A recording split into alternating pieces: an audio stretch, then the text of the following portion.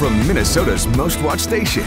This is WCCO-4 News, live at the Minnesota State Fair.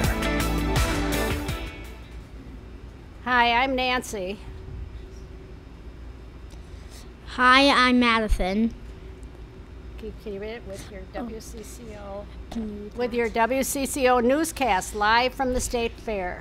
We want to begin today at the haunted house. WCCO Frank and Chris have not made it out. Witnesses tell us the two looked ready for just about anything as they went through the front door, but that was 4 hours ago. A search party has been sent in. They heard Frank and Chris screaming and have not been able to find them.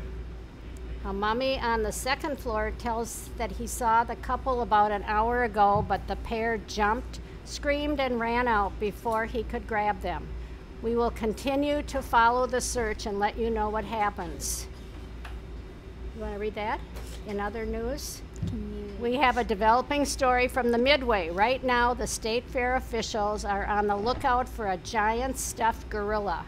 We're told it's black and lime green and is at least 8 feet tall.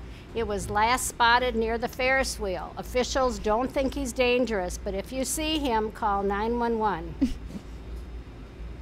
On the other end of the fairgrounds, a rough start for the lumberjack competition today in the North Woods.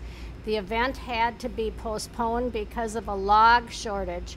Turns out a beaver escaped from the DNR exhibit and chewed through the logs in record time.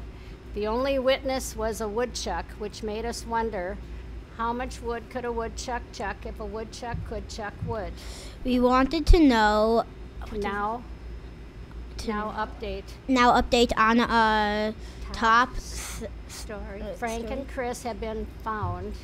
They were hiding behind on the third floor of the haunted house. They are thirsty and a little shaken, but are expected to be okay. That's all we... This has been a WCCO-4 News Update from the Minnesota State Fair. Thanks for watching.